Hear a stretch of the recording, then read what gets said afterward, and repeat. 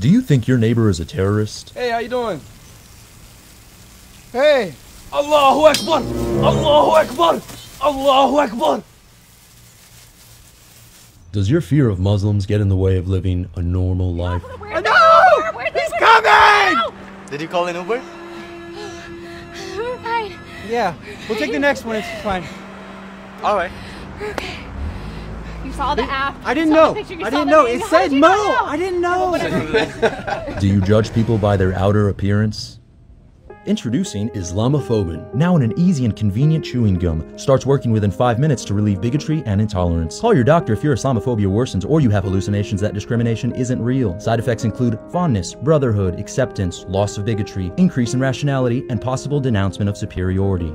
I didn't realize I had a problem, but admitting is the first step. Islamophobia worked for me. Ask your doctor if it's right for you.